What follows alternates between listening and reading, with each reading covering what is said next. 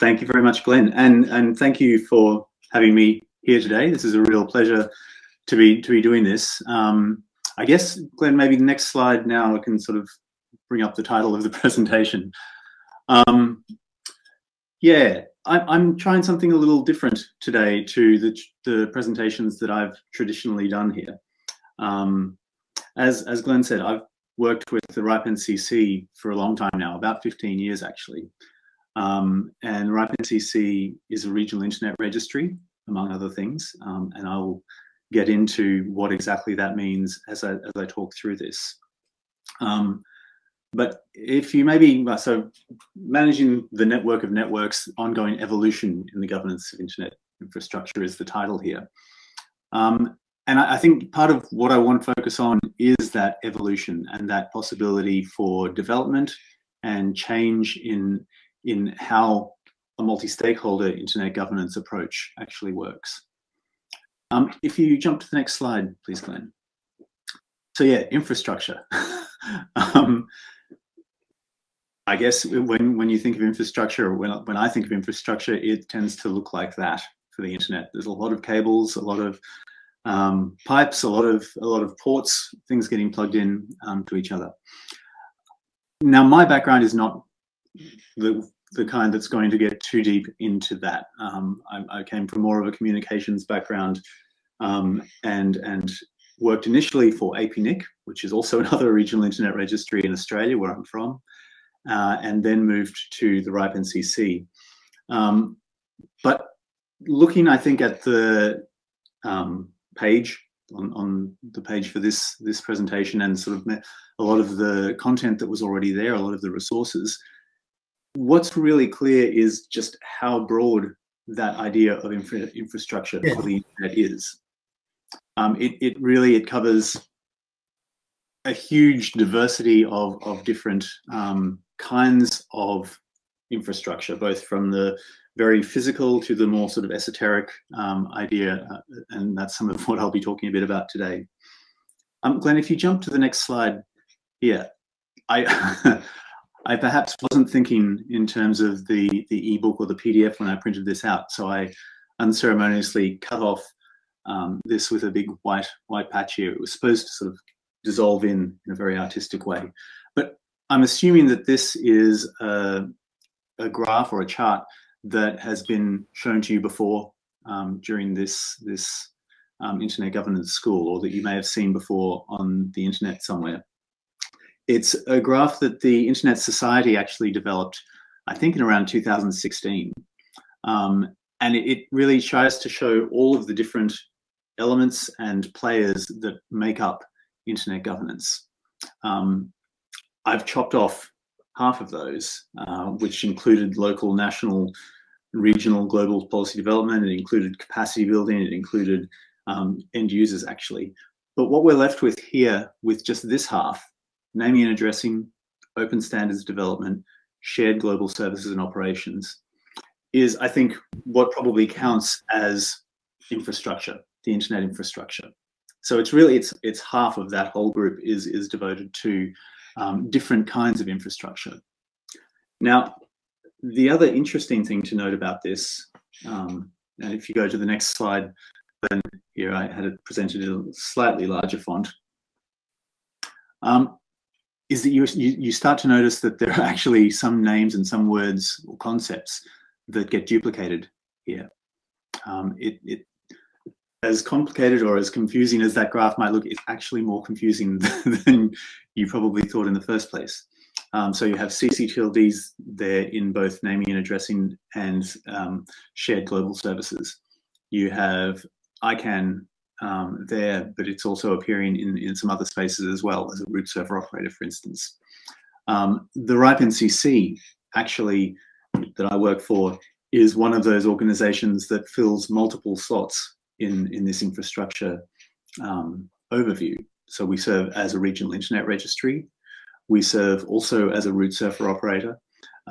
We work with network operators. We work very closely with internet exchange points. We engage in the IETF.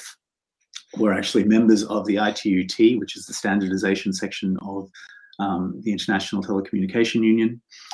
So there is a huge amount of interplay and cross-pollination between all of these organizations.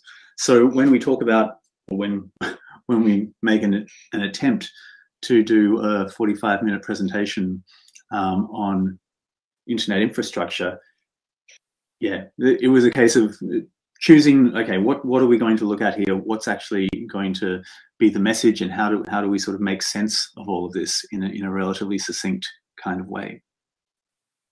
So if we jump to the next slide, oh, actually, I'm sorry, before that, I'll say one point that, just because you may hear me making reference to it later in the presentation, ISTAR organizations. When you hear the word ISTAR organizations, it's a concept that we've used to define really this group of organizations that provide all these different kinds of infrastructure services.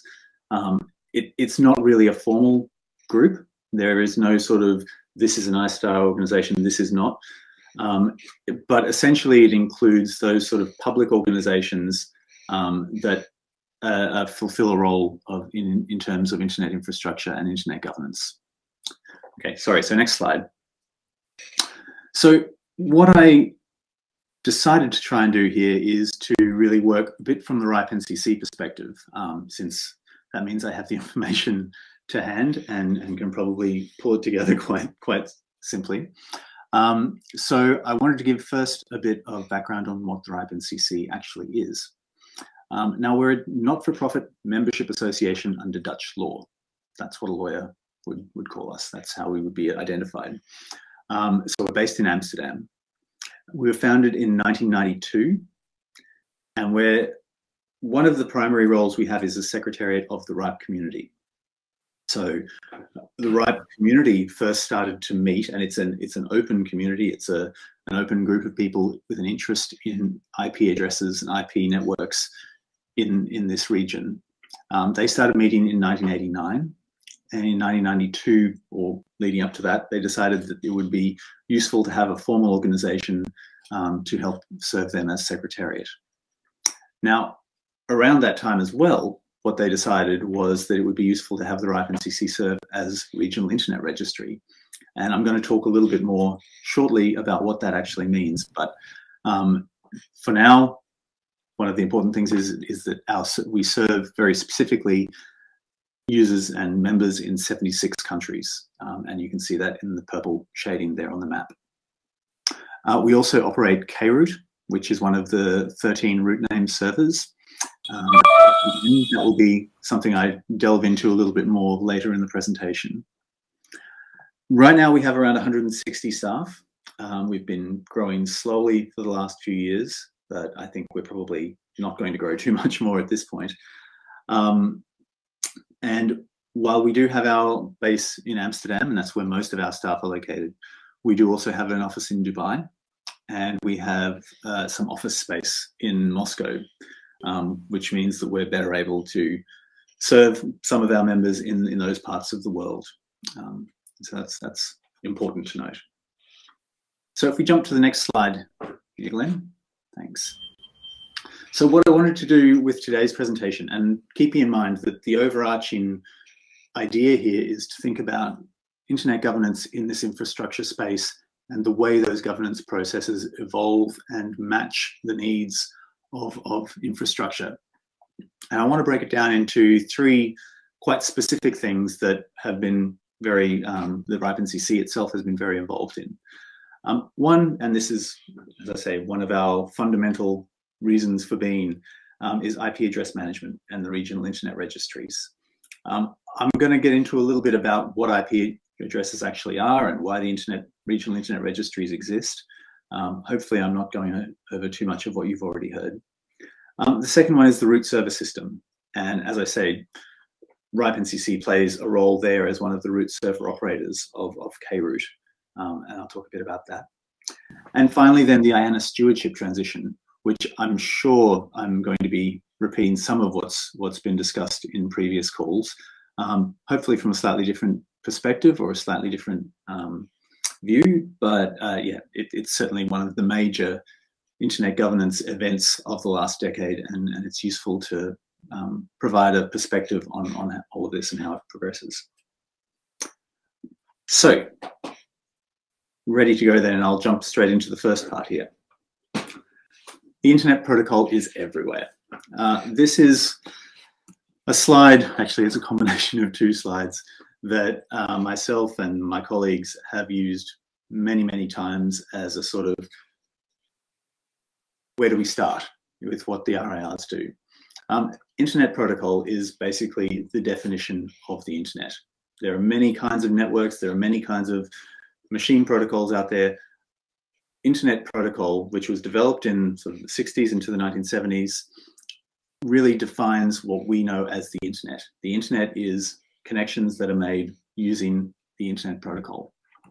And that protocol allows packets of data, not date there, sorry, that was my typo, packets of data to move across the network, to move from one part to the other. And it has a number of implications there. One is that the Internet Protocol itself doesn't care what's in those packets. Those packets are chopped up into unreadable, usually unreadable fragments of data, which are put back together by the machines at the end of the network.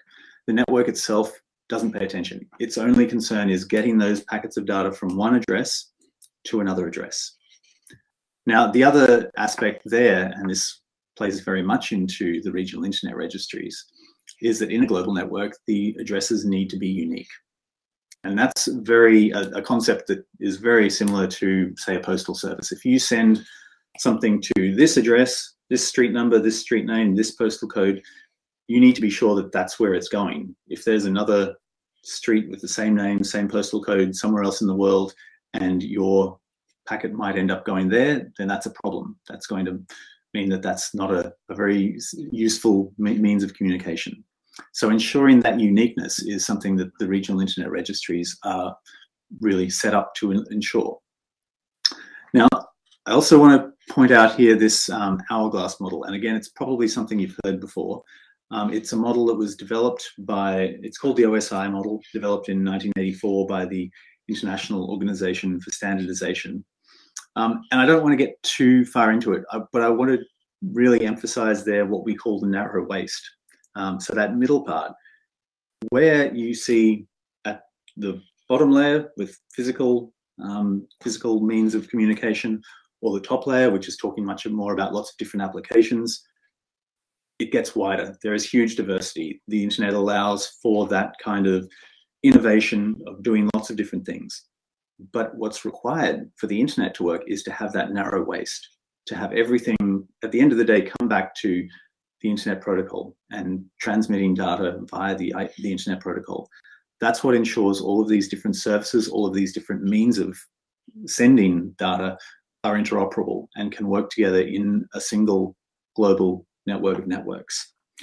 So that's something that a lot of the infrastructure is really dedicated to ensuring, that interoperability, that the internet will actually work as a single internet, as a single network.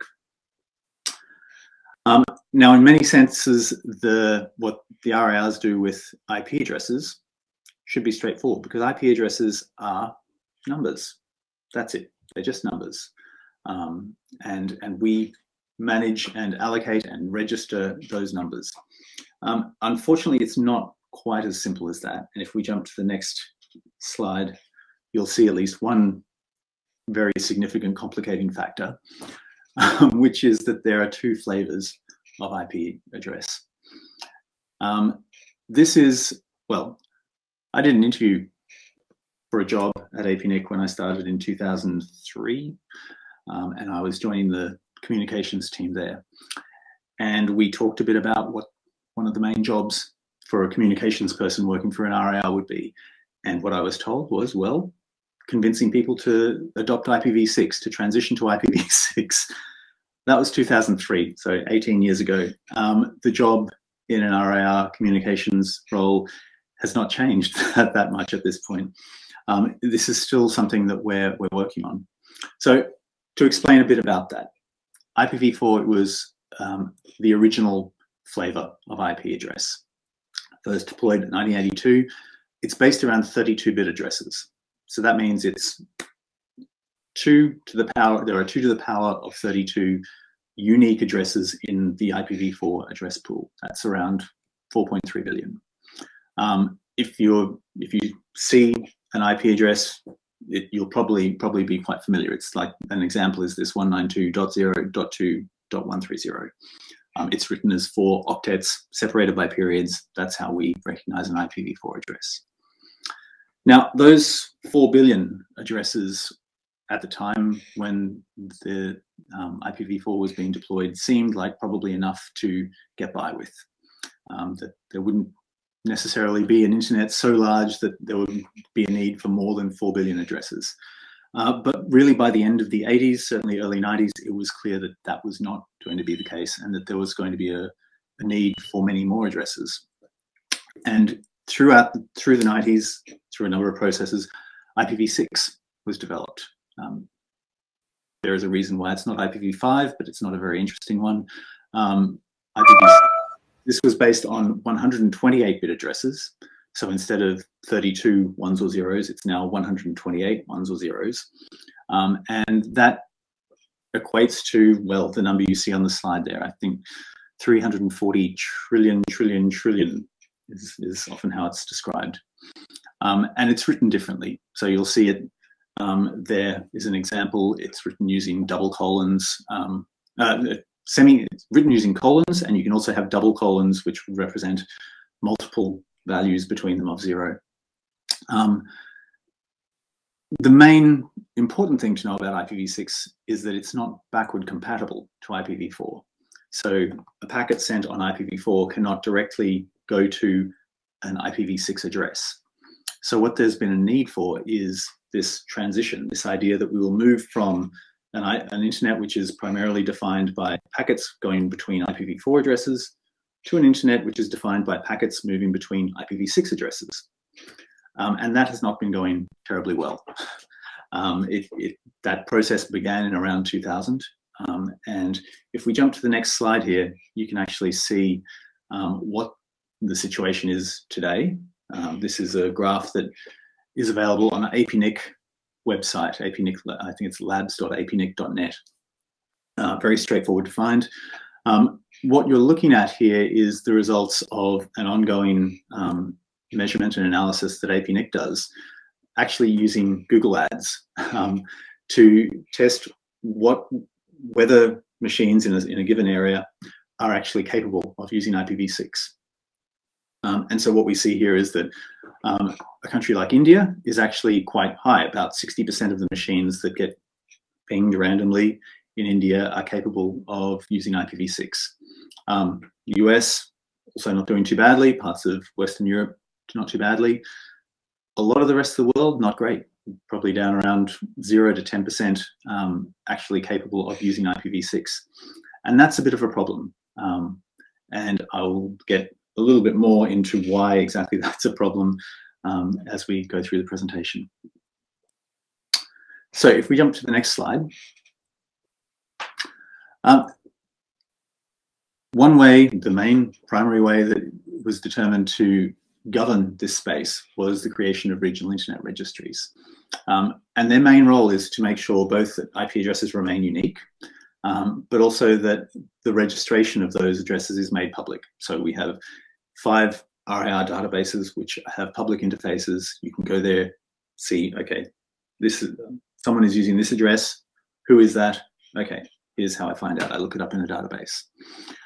The RIPE NCC was the first of those regional internet registries. As I say, when it was established in 1992, some of the founders there approached the person in the US, John Postel, who was currently maintaining the global registry of addresses, and suggested that this would be something useful to have, a European registry. That was agreed, and that then over the course of the next few years, APNIC was formed, I think, in 1995. ARIN towards the end of the 2000s, LACNIC and AFRINIC both in the early parts of the 2000s. And each of those RIRs serve members, users in their service region. So you would basically choose the RIR that you're going to obtain addresses from and have be registered with, depending on where your operations are. And so these are 5 membership organizations. Most of those members are people who wish to have IP addresses, and that's usually internet service providers. So it could be your phone company, it could be your telecommunication provider. There are many now just bespoke ISPs, internet service providers.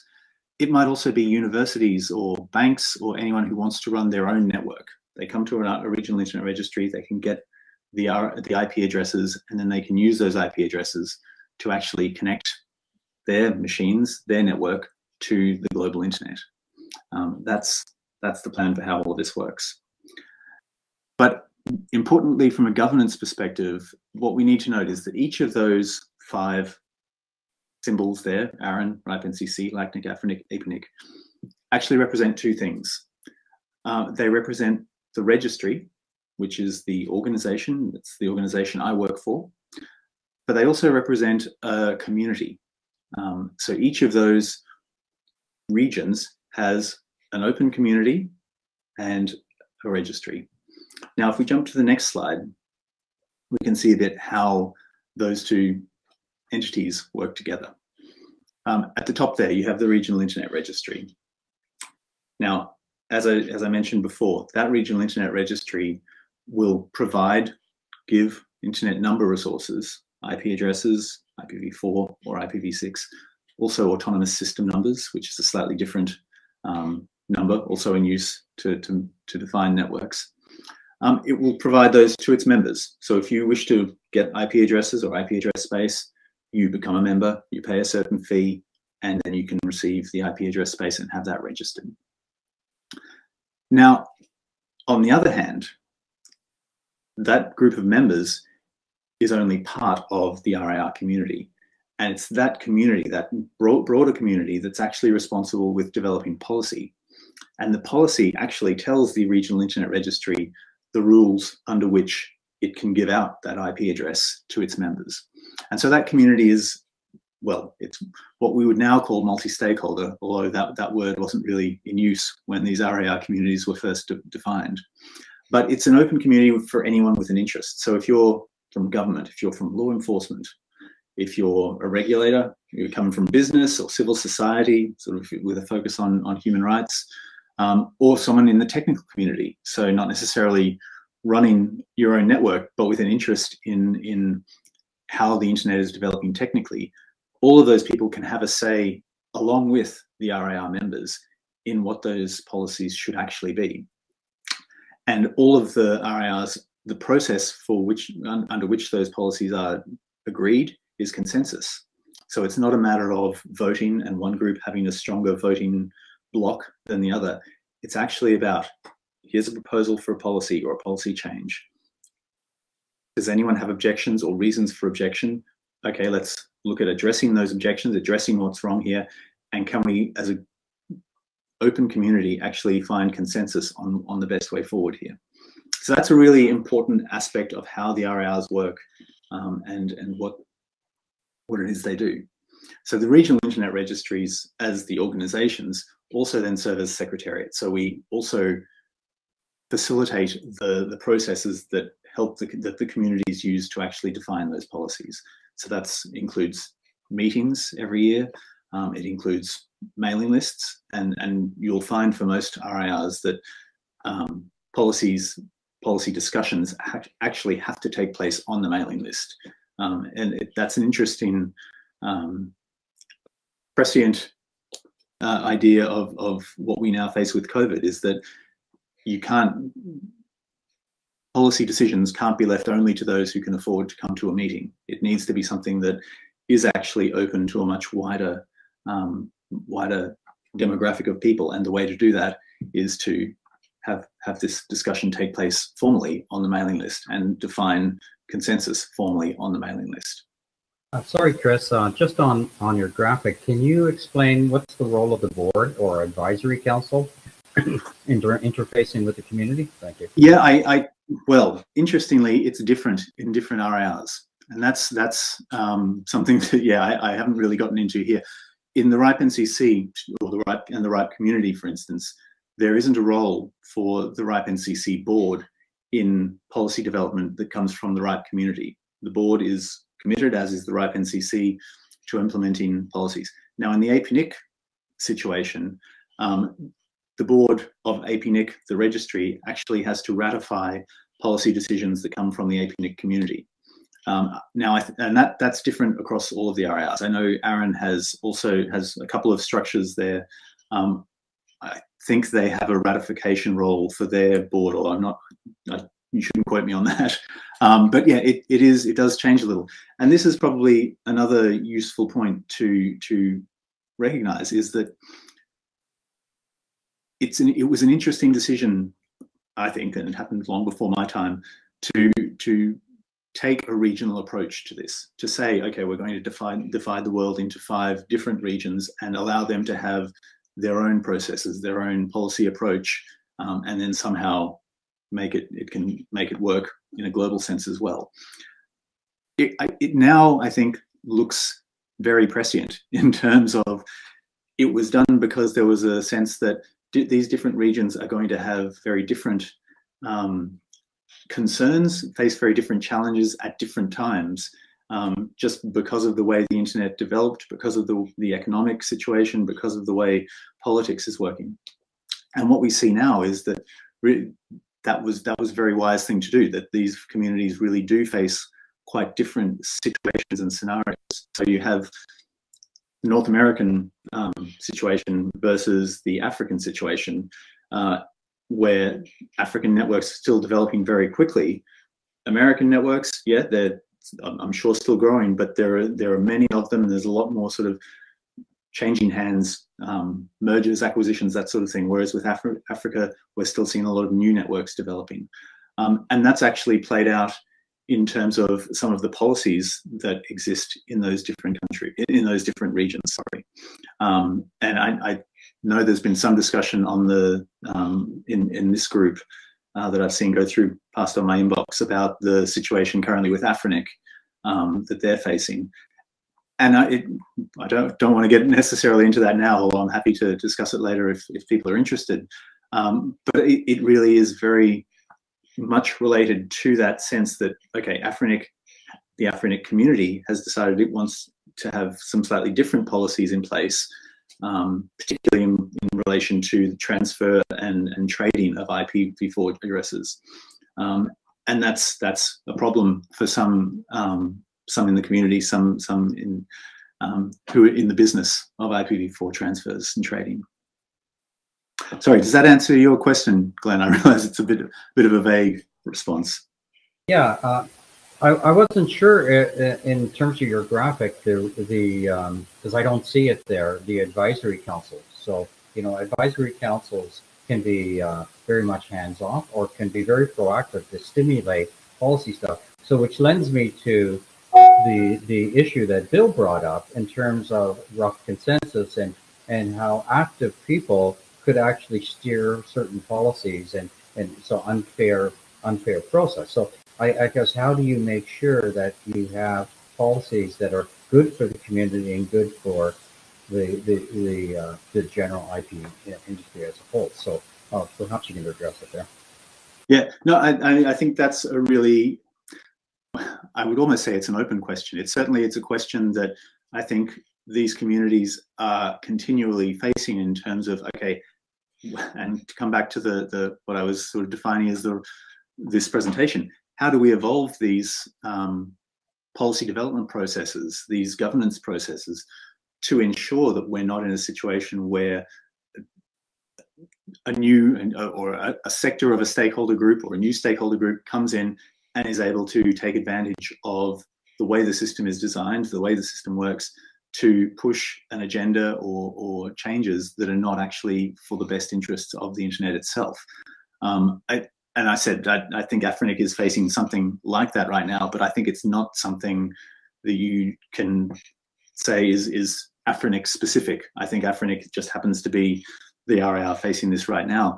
But the RIPE NCC has also been through those kinds of discussions in the past with its community. And I think sort of the question of IPv4 trading is one particular challenge, and I'm going to get to that in a couple of slides, actually, what some of the challenges are that we face. And it's meant some self-examination on the part of the RIRs and their communities as to how to avoid those kinds of outcomes. Sorry, again, I would like to point out a great question from Maulud. He says here, does RIPE NCC still distribute IPv4 addresses? Isn't this also slowing down the IPv6 adoption? So he's asking a question, why sell it, I assume, if you really want to push people to IPv6? Maulud, could I, and thank you for the question, and it is a really important one. If I put it on hold perhaps just for a minute, because I think 2 slides from now I'm going to get into some of these questions, and maybe, yeah, if I don't answer your question at that point, then definitely we can get back into it. So yeah, sorry, I hadn't been scrolling down on my my chat here, so I'd missed it myself, but I'll try and follow that a little bit. If we can jump to the next slide, Glenn, I'll move quite quickly through this one. It does bring into place the advisory council here, which it comes into play when we want to actually develop global policy proposals. There is a body which is formed from the 5 communities called the NRO Number Council, and in relation to ICANN, which actually has to ratify global policies, that NRO Number Council is also referred to and plays the role of the ASO Address Council, so the Address Supporting Organization Advisory Council in terms of ICANN.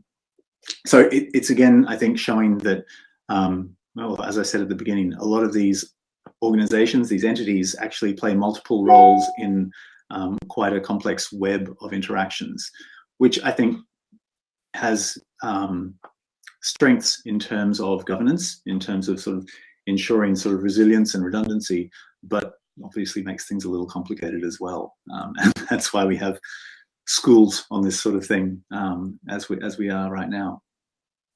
So if we jump to the next slide here, Glenn, and this, I'm sort of starting to wrap up in relation to the registry idea here. I want to talk a bit about the principles and the challenges that these RIRs have. Principles, I think I've spoken about a bit here, but it's really worth revisiting and remembering that. Key principle, an accurate, up-to-date registry of internet number resource holdings. That's really important in sort of ensuring uniqueness, in ensuring that we know who's actually responsible for those addresses. That's the reason that the RIRs exist. And then the second principle, open, transparent, inclusive, bottom-up development of relevant policies. That's not a given based on the first principle. I think you could say we're going to have a system to maintain an accurate, up-to-date registry that wasn't based on community ownership, community stewardship, community-driven policy development. But the regional internet registries, this system was established based on that principle, that the communities themselves will make these policies, the RIRs will be driven by those policies, and that there will be processes for even global policies, policy setting based on the community. So the challenges we face, an exhaustion of the IPv4 address pool is the main one. So this is, yeah, coming back to your question, Maulud, about IPv4 and IPv6. So yes, in 2011, the IANA gave out its last /8 blocks of IPv4 address space to the RIRs, the 5 RIRs. Over the next decade, most of those RIRs ran out of IPv4. So they used all of the IPv4 addresses that they had, they gave them to their members, and they've ended up with nothing. That's essentially the situation the RIPE NCC is in, except we do get addresses back. So when an organization shuts down or goes bankrupt, or the addresses that it has registered actually come back to the RIPE NCC. Now, what that means is that there is a possibility for users to get small blocks of IPv4 from the RIPE NCC. The way we've done it is to have a waiting list. So if you sign up to the waiting list, you can get a /24, which is a very small block of IPv4 address space when that block is available. So when a block comes back into the pool, it will go back out to the member who is on the waiting list. If we talk about that as a disincentive for IPv6, I don't think that's what it is, because that's a very small assignment of IPv4. That's not going to allow you to build a network for your customers. But the other thing which is going on is the emergence of a market in IPv4 addresses. Now, I don't think it's as straightforward as to say a market in IPv4 address space where people can buy larger blocks from other operators is dissuading IPv6. I think there's a lot of other factors that are probably coming into play in terms of IPv6 adoption or lack thereof. But I think it's definitely the emergence of a market probably plays some role. The more compelling challenge for the regional internet registries is how this changes the dynamic of IP addressing. So what we've done is gone from a situation where we had a pool of IP addresses, IPv4 addresses. Anyone who wanted to set up a network could simply come to an RIR, say, I plan to make this network, I need this many addresses. Here you go. Pay your membership fee, and then you can have the addresses, and that's fine. We're no longer in that situation with IPv4. We are still in that situation with IPv6, but people don't necessarily want to use IPv6 on their networks. So what that's meant is that IPv4 addresses have gained value. There is a commodification of IP addresses, and that changes the dynamics hugely. It means that there is an incentive for people to try and get those addresses, even if that means committing fraud. So that changes what the RIRs are facing. Before, there was a huge amount of trust because there was no real compelling reason not to trust the people who wanted to get IP addresses from you. Now, the RIRs actually have to do much more work in terms of identifying, okay, is this really the company they say they are? Are they actually registered? Do they have a need for those IP addresses? So that's changing things and making it a little bit more difficult.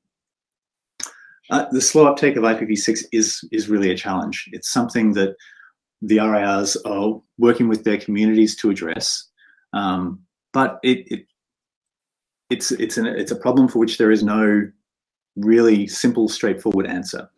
What we've seen is a number of different approaches having success.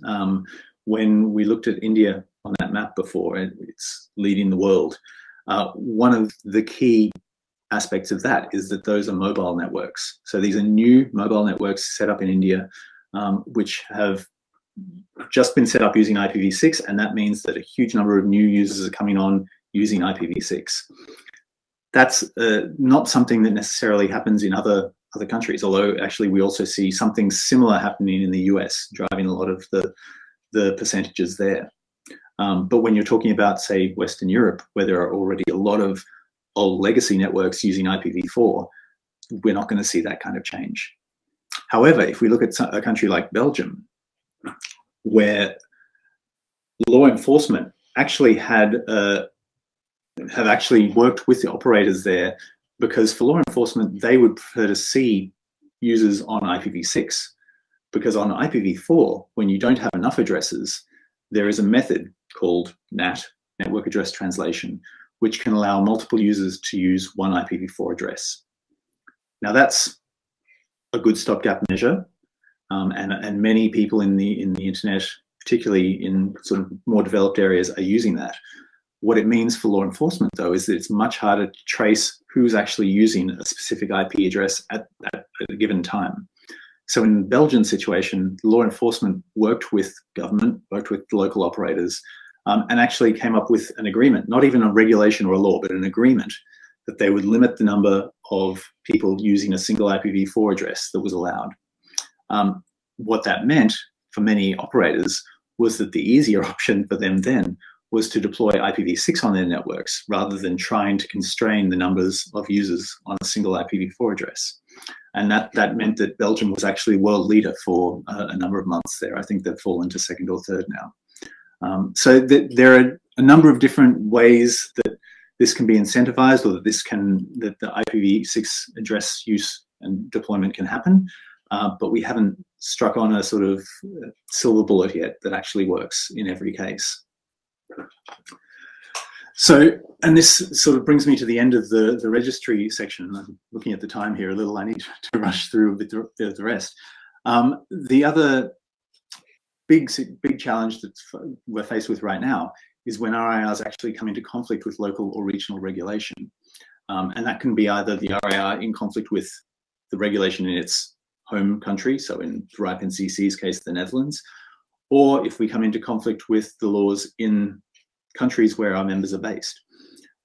We've had that, the situation that is currently the most pressing for the RIPE NCC, something that we're working with the community, working with governments on, is in relation to sanctions.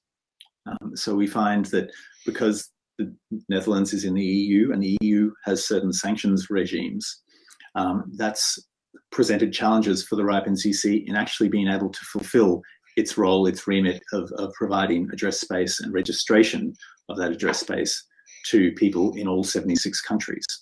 Now that's a sort of, in many ways, a political issue, but it is also an issue for the technical community, for infrastructure, because that if we create a situation where it's not possible for registration to happen, then maybe people won't register. There'll be a black market. A lot of this stuff will go dark, and that really challenges the fundamental principles for why we have these regional internet registries, for why we have this kind of registration.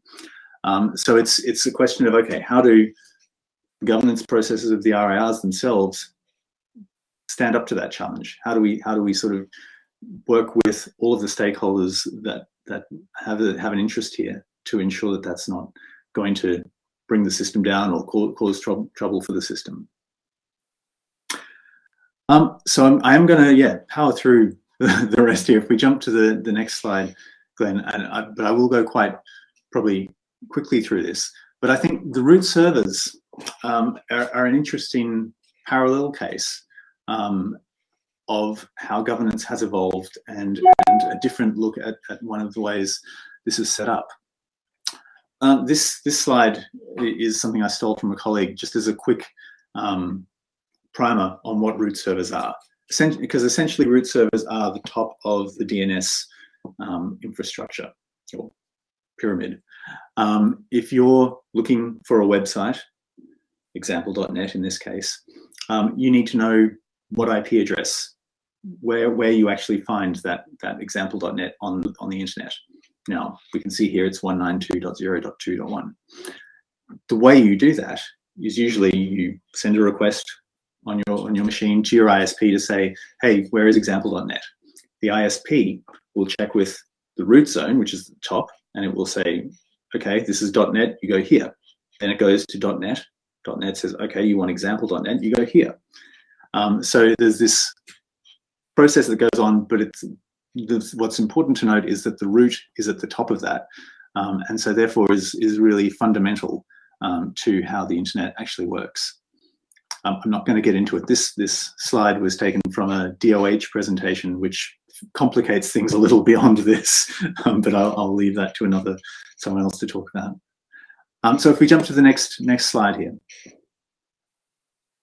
The interesting thing is that there are 13 of these root servers called by letters, A, B, C, D, E, F, G, H, I, J, K, L, M. And they're run by these 12 organizations. And again, I say 14, some familiar faces, because you see there are a number of organizations here that play multiple roles. So RIPE NCC is there. We're also a regional internet registry. NetNode is there. They're also an IXP in Sweden, and they're home for .se. ICANN is there. They also manage the DNS and the policy processes around the DNS. VeriSign is there. They're also responsible for .com, and they also maintain the root of the root, the root from which all of these 12 get their information. The important thing to note, though, is that there are actually 1,400 servers around the world which provide this root server operation. So for the RIPE NCC, we have several, well, 100 and something, I should look that up, that we provide as KRoot. This is distributed in a way in using a technique called Anycast, but it basically means that if you're in Australia and your machine needs to look up K-root, it will go to a K-root instance that is in, say, Sydney or Singapore, rather than one that's in Amsterdam or Frankfurt. But the other important thing to note is that there is no reason it would necessarily go to K-root, because K-root simply has the same information as L-root or I-root or A-root. So it will simply find the closest of any of those and get the information from that. So if we jump to the next slide here, which just gives you a quick look at where those are distributed around the world. So I don't need to focus on that. If we go, sorry, to the next one again. The important thing is these 12 organizations are independent. And this is something that really grew out of the very early days of the internet. This is not a system based around a single entity controlling all of this. It's actually about 12 independent organizations who work closely together, but in independent ways, and that actually contributes to the resilience and redundancy of the system. It means that if one of these organizations and their root server goes down, the internet is fine. You would actually have to take out all 12 of those organizations for something to go wrong. So that's, I mean, it's really worth looking at. I've put a few links here. That history of the root server system is a really interesting read, because it goes into those principles and that approach, which really comes very much from the technical engineering background of the internet. But the other interesting thing is that the root server operators, primarily working as that root server system advisory committee within the ICANN structure, have also recognized the need to evolve that governance. And the way they've done that is a proposal which was first documented in 2018 for actually formalizing some of the changes and some of the policy development that goes on in relation to the root server system. Now that's still the process that's going on, actually. That proposal was made. There is a working group. That working group is still meeting. I think probably COVID has, like everything, played some role in slowing that down. But it's really interesting, if you have a look at the document, to see some of the challenges that they're actually talking about how to address. How to assign a root server to a new operator, how to take a root server off an operator for poor performance, how to take a root server off for an operator who's actually gone rogue. And that's the term they actually use in the document. And it's interesting that this is happening at this time, because what we're also seeing, and another discussion that the RIPE NCC is very involved in, is that we're now seeing regulators, including the European Commission, taking a much stronger interest in this and actually working this into their legislation, their legislative proposals, such as NIS2, which is this update to the Network Information Security Directive, which would actually bring root server operators under that EU definition of critical infrastructure providers and place obligations on them. Now, the discussion that RIPE NCC is having there, as well as the rest of the root server operators, is to say this is not something that needs to be brought into state legislation, particularly in just one region. That would be very strange. But there is an onus on the operators there to also provide evidence to sort of show that actually this is taken care of. This is not something that that regulators need to worry about, because the systems and the processes and the backups and the redundancies are in place to ensure that this is not going to be a problem. So that's an interesting evolution that's also taking place. And I'll jump quickly, if we can go to the next slide, through the IANA stewardship transition as one other example. And I actually went back to some very old slides here, and this quote from Narani Nimpuno, who's a member of the RIPE community, currently works for the London Internet Exchange, links. Yeah, the IANA stewardship is the internet's largest single global multi-stakeholder policy development project. And I mean, when you think about that way, it really is quite remarkable what happened, because this was at the very pinnacle of the technical governance for the internet, which had always existed under stewardship of the US government. in 2014, the US government actually said, we want to pass off this stewardship. We want to pass off this stewardship to the global community. Now, I mean, that's surprising in any case to see a government saying we want to pass on and give up our responsibility here. We want to take less power. But the other interesting thing is that the confidence and that this actually expressed in the idea that there was a global community that could step up and take control of this, that could take that stewardship role. That's a really one of the first and certainly one of the most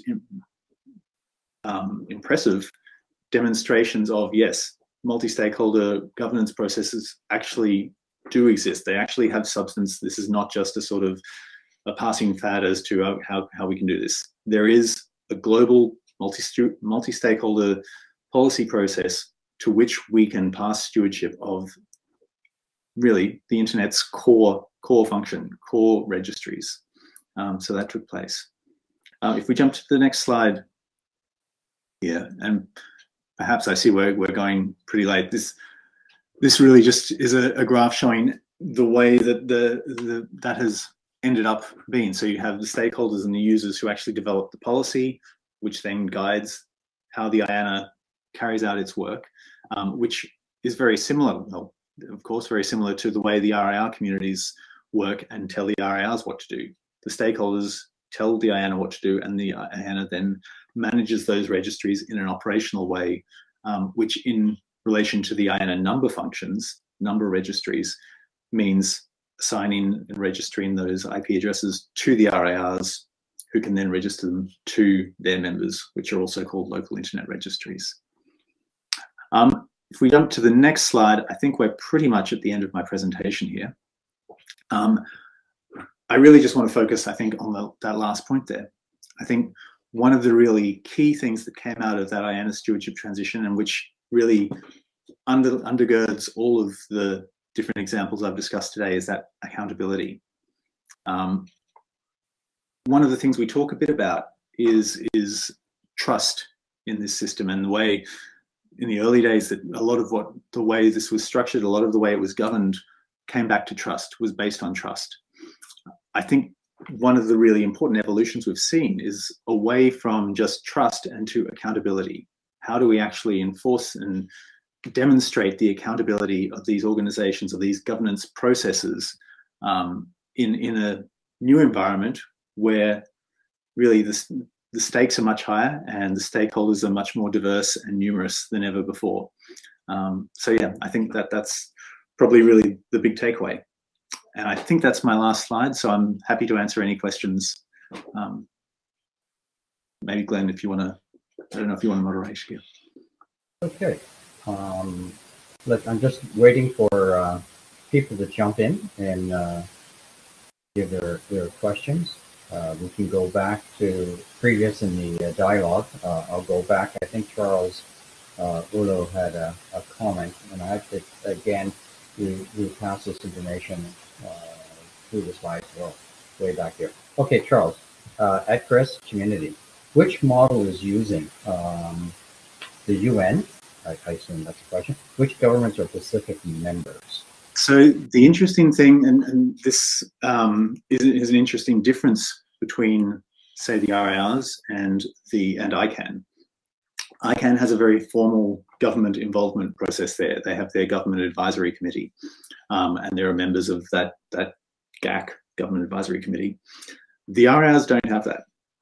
We have an open policy development process. So our message is always that, okay, well, anyone from a government, you can come and take part in this process. You can be part of the discussion. Now, what we've found, and I think that this is something that we've grappled with and still grappling with and working towards, is that actually an open dialogue, an open process for policy development often doesn't suit a government way of working. So you often, whereas you might have one person from a government coming into a discussion either on a mailing list or at a meeting, but they're just one person. They can't represent their entire government's view without going back to capital, back to their other colleagues in the government. Whereas the RIR processes are very much based like the IETF, around, okay, everyone comes in as an individual. They may have all other affiliations, professional, government, otherwise, but they're operating as an individual, bringing in concerns or points and making those, and then that feeds into the discussion. So yeah, it's I think another area where there may be evolution in the coming years. I think we're sort of seeing ways to sort of more effectively have governments take an active role in RIR policy development, because they do have an interest. It's just that, yeah, they haven't really had a chance to be terribly active in the past. Okay, so follow up with Charles's question. Kindly also share the issues and problems. I know it's a legal issue right now with AFRINIC. I know you have to be careful, but what are the key issues and problems facing AFRINIC right now? We understand that their assets are frozen. So is there something you carefully sort of broach on the AFRINIC issue? I would be very careful in talking about it. I mean, it's something that is ongoing right now. So I'm really only can say what's on the public record. But I mean, the situation is one where a member of AFRINIC objected to a decision that AFRINIC, as the registry, had taken, which was to deregister some resources. Now, AFRINIC had taken that decision based on the policies of the AFRINIC community. So it was doing what it was supposed to in that regard. But the member obviously did not agree with that. They had a different interpretation of what those policies should be. And at that point, yeah, they have sued AFRINIC. They are working through the Mauritian court system. So, I mean, the legal side of it, the court issues, certainly is not something I can comment on or would want to comment on. What I think is perhaps interesting from an internet governance perspective is that sense of this being a change, or this being a situation which is driven by the fact that if you take those IPv4 addresses away from that member, they can't actually get other IPv4 addresses from someone else or from another RIR. That they're probably gone, and to get back those addresses would cost them an awful lot of money by purchasing them on the market. So you have a much stronger incentive for conflict there between the members and the registry in case of disagreements like this. So that's something that I think all of the RIRs need to be aware of, and managing the risk, making sure we're doing our jobs correctly and in line with the policies, and making sure we're talking with our communities. But yeah, I think this is something AFRINIC is working through now. So okay. Great. One last question from K Mohan. He asked, are the RIRs bound by ICANN's policies, their terms and conditions? So the RIR ICANN relationship is actually quite complicated. The primary relationship is that ICANN, or a subsidiary of ICANN, PTI, operates the IANA number registries. Now, ICANN actually does that, PTI does that, under contract to the regional internet registries. So, and that's a direct result of the IANA stewardship transition. Since that transition, the RIRs themselves, as representatives of their communities, therefore the global community, are responsible for the IANA functions. They have contracted ICANN as a party to do that. ICANN has then passed that contract on to their subsidiary PTI. So that's the primary relationship. The other relationship then is that, and this is a little bit more historical, is that the ICANN board has a role of ratifying any global policy proposals that come through the RIR communities. Now, its role, I think, and I don't think I'm saying anything too controversial here, but the role of ratification for the ICANN board there is essentially just to say, yes, the process has been followed correctly here. All of these 5 RIR communities have followed the process. It has been done correctly. Therefore, this global policy proposal can go through. So those are the primary relationships. Now, the RIPE NCC has an additional relationship with ICANN in terms of we are also root server operators.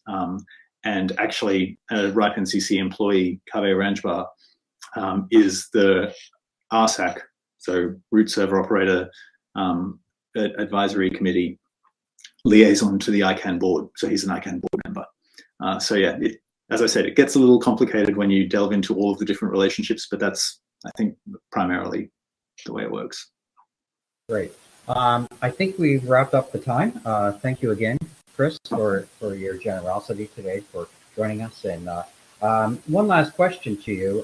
Do you have, I know the RARs have academies. Do you have similar to what the other RARs have? Do you have any online courses or materials? We do. We do. So if you go to the RIPE NCC website, which is ripe.net, you'll be able to find the RIPE Academy there, and it has online courses. It actually also has a certified professionals course, which means you can get digital certificates which you can use on LinkedIn, etc., to demonstrate that you've done specific courses. So this is, and they're primarily technical courses. So it's about either setting up an LIR, becoming a member of the RIPE NCC, or using the RIPE database. So yeah, there's a fair bit of content and resources on that website. So ripe.net, you should be able to find your way. Great, thank you again, and thanks for the support to VSIG and your time today. Thank you everybody for joining us today, and the recording will be made and available on our playlist channel. And again, thank you again for everybody joining us today, and we'll see you next week. Thank you. Thank you, everyone. Thanks, Glenn.